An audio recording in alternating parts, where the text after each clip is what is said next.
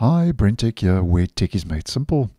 So according to a new experimental flag that's become available in Chrome Canary 135, which is the latest preview version, Google is working on a new look for the delete browsing data menu and dialog in the early preview version of Google Chrome. And currently in the stable version, this is what the dialog and menu looks like. So you've got your basic with browsing history, cookies and other site data, cached images. So that's what you can delete. In your basic options. And advanced, you get browsing history, download history, cookies and other site data, cached images and files, passwords and other sign-in data, autofill form data, site settings, hosted app data. Now, this is exactly what the delete browsing data dialog looks like in the stable version. Now in Google Chrome Canary 135, the latest preview version, if we just head into our experimental flags page and we type in revamped, this is the experimental flag which I'm referring to, revamped delete browsing data dialog. The description reads, enables a revamped delete browsing data dialog on desktop. This includes UI changes and removal of the bulk password deletion option from the dialog. Now, I've already enabled the flag, but as you can see, nothing is actually changing with the user interface.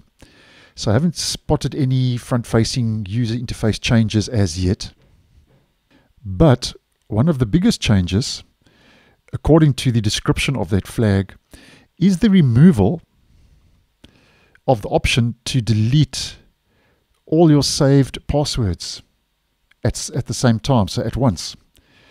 So currently you can delete all your passwords through the dialog by selecting passwords and other sign-in data under the advanced settings, as you may well know.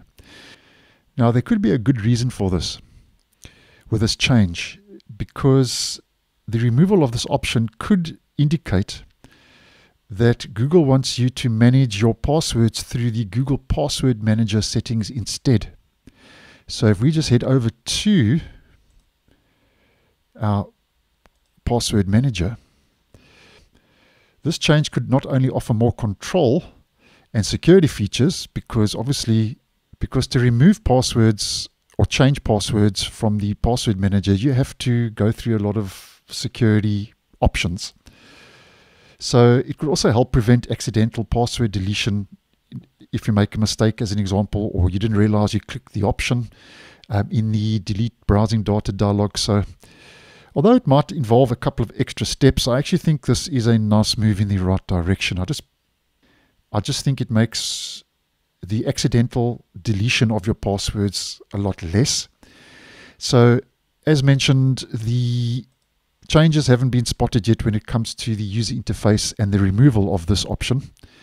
But obviously when that becomes available and I can actually show you something in real time, I'll post and let you guys know. So thanks for watching, and I'll see you in the next one.